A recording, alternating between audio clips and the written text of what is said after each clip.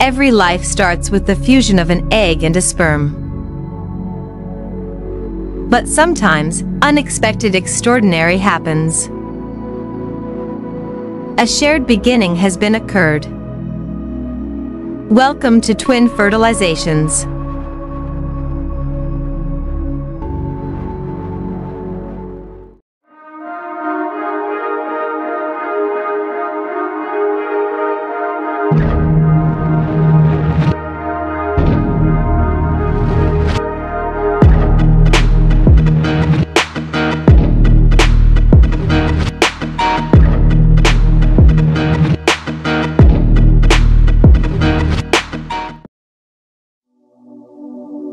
Before the first breath, before the first cry, a story of life begins. For most of us, it's a solitary journey. But for some, this odyssey starts with a unique and profound connection. When we talk about twins, we're actually talking about two very different biological narratives that happen to unfold at the same time, in the same place.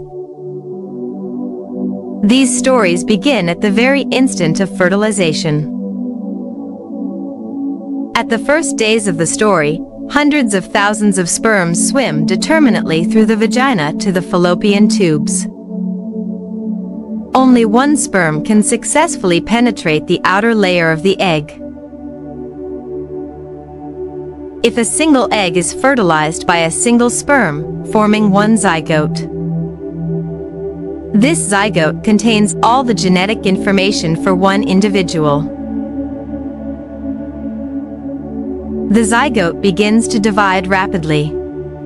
It's during these very early stages that the splitting for identical twins occurs. The timing of this split is crucial. If the zygote splits very early, within the first 3 days after fertilization, the two resulting embryos will implant separately in the uterus. Each twin will develop its own placenta and its own amniotic sac. It's called Dichorionic Diamniotic twins. This is the least common type of identical twinning, around 20% of all twins. Despite having separate placentas and sacs, these twins are still genetically identical. If the splitting occurs between days 4 and 8, after the chorionic sac has developed but before the amnion has formed, the twins will share a single placenta but have separate amniotic sacs. It's called Monochorionic Diamniotic twins. This is the most common type of identical twinning, accounting for about 75% of all twins. In these pregnancies, a thin membrane separates the two fetuses within the shared chorionic sac.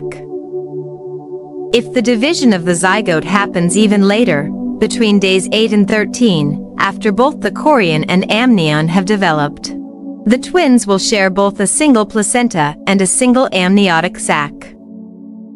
This is called monochorionic monoamniotic twins.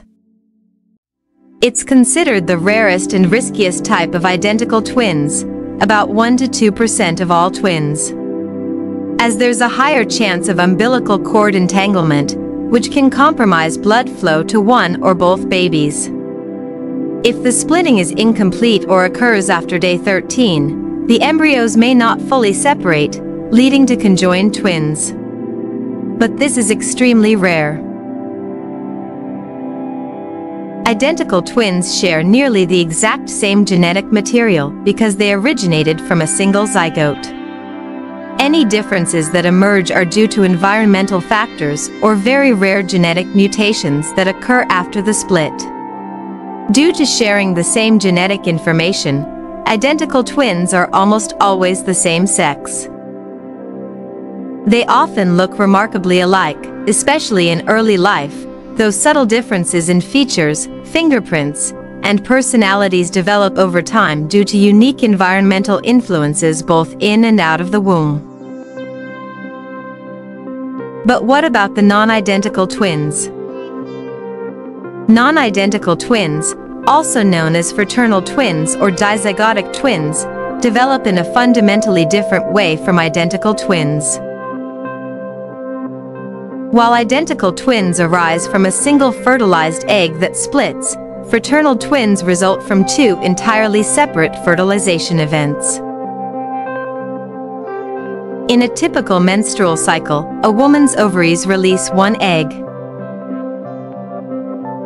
However, in the case of fraternal twins, the woman's ovaries release two separate eggs during the same ovulation cycle. This phenomenon is called hyperovulation. Each of these two eggs is fertilized by a different sperm. This means that two distinct zygotes are formed. Each of the two fertilized eggs then implants separately into the wall of the uterus. From this point forward, each embryo develops independently. Each twin develops its own placenta and amniotic sac. That's why it's called dichorionic, diamniotic twins. Sometimes the two placentas can fuse together if they implant very close to each other, but they remain genetically distinct and functionally separate in terms of their blood supply. Unlike identical twins, fraternal twins are no more genetically alike than any other siblings born at different times. They share, on average, about 50% of their genes, just like regular brothers or sisters. Because they originate from two separate eggs fertilized by two different sperms, fraternal twins can be of the same sex, two boys or two girls, or different sexes, one boy and one girl. This is the easiest way to definitively know if twins are fraternal without a DNA test.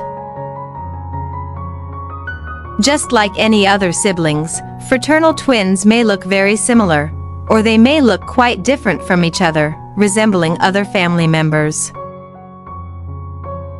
The tendency of hyperovulation to release multiple eggs during ovulation can be inherited.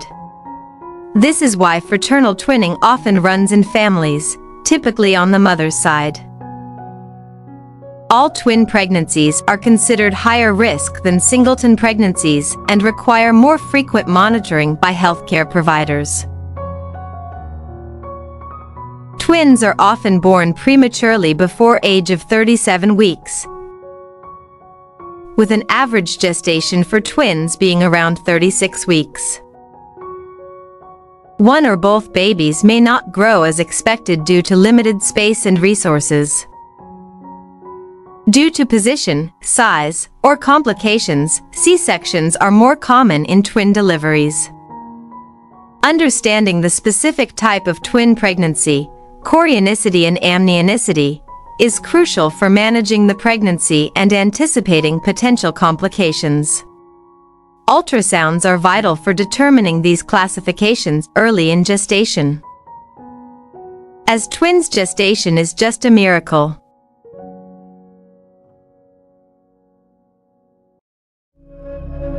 After completing our twins' journey, tell us in the comments which type of twinning you have in your belly. If you like the 3D medical animations, don't forget to subscribe. Thanks for watching.